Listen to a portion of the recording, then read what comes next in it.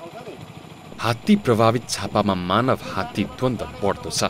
जिल्लामा 2067 सालदेखि 2080 सालसम्म हात्ती आक्रमणमा 58 नेपाली नागरिक र 7 जना भुटानी शरणार्थी र भारतीय नागरिक रहेका छन्। 2062 साल यता झापामा 21 वटा हात्ती मारिएको डिभिजन 1 कार्यालयको रेकर्डमा उल्लेख छ। चालु आर्थिक वर्षको 6 महिनामा मात्र हात्तीको आक्रमणमा परि 5 जनाको ज्यान गएको छ भने 2 हात्ती मारिएका छन्। ती परम्परागत हिँड्ने बाटोहरुमा मान्छेको बस्ती बढ्न कारणले गर्दाखेरि उले आफ्नो बाटो मात्रै हिँड्ने गरेछ प्रायः। त्यस्तो अफ ट्र्याकमा हिँडेको छैन।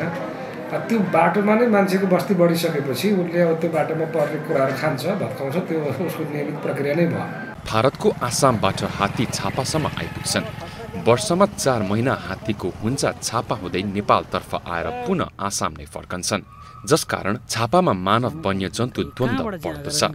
मानव बस्तीमा हात्ती प्रवेश गरेर दैनिक क्षति पुर्याइरहेको छ। हात्तीले मान्छेलाई आक्रमण गरेर ज्यान लिनुका साथै घाइते पनि बनाइरहेको छ। गाउँ गाउँमा हात्ती पसेर दैनिक अन्न बाली खाएर क्षति पुर्याउनुका साथै घर समेत भत्काइरहेको छ। घर पनि भत्काउँछ, दिशा बाँधा जोगिन्छ, अनि टाटी साटी टेन सेन सबै बजाउनु पर्छ, अनि लेट बाल्नु पर्छ, मान्छे बाल्नु पर्छ, आगो बाल्नु पर्छ, अनि हात्ती सानी अलिक साथ दिन्छ।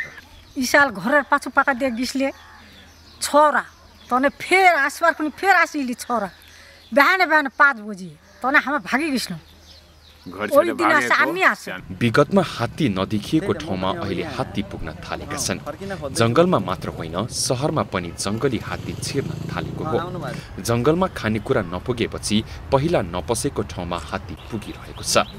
हात्तीको स्मेलिङ क्षमता धेरै राम्रो हुने भएकाले आहाराको खोजीमा शहर तथा गाउँ बस्तीमा छिरेको वन अधिकारीहरू बताउँछन्। मेची नगरपालिकामा चाहिँ मेची खोलाले गर्दा भारत र नेपालको सिमाना पुरै मेची खोलामा पर्ने भएकोले गर्दाखेरि त्यो एरिया ओपन छ। त्यसले गर्दा उता भारततिरबाट मेची खोला पार गरेर नेपालतिर प्रवेश गर्ने जङ्गली हात्तीहरू र नेपालतिर प्रवेश गरिसकेपछि किसानहरूले लगाएको बाली नालीलाई क्षति गर्ने, खाने, उनीहरू त भोकाका हुन्छन्, खानको लागि आएका हुन्छन्।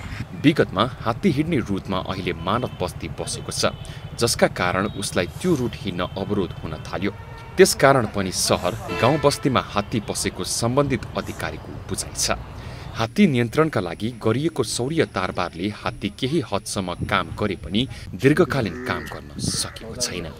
सन्तोष न्यौपाने, झापा।